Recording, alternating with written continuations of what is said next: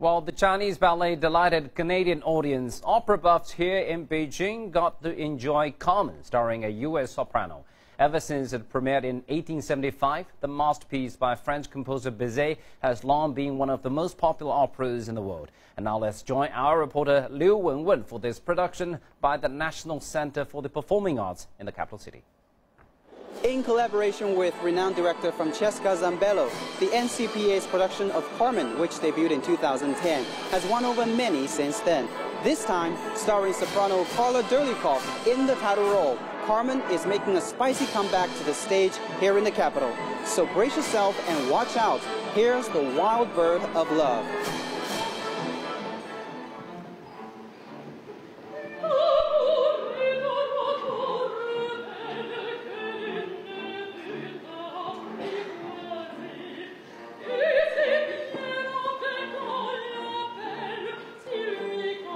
An unforgettable heroine.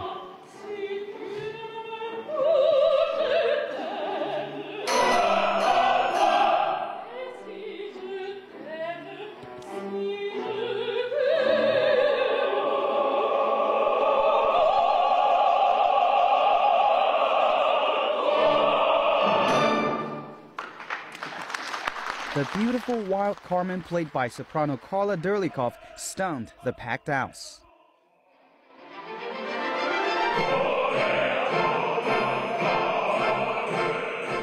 As with Carmen, an attractive gypsy woman, the music in this opera, which evokes the yearning for freedom, is instantly recognizable to many opera fans.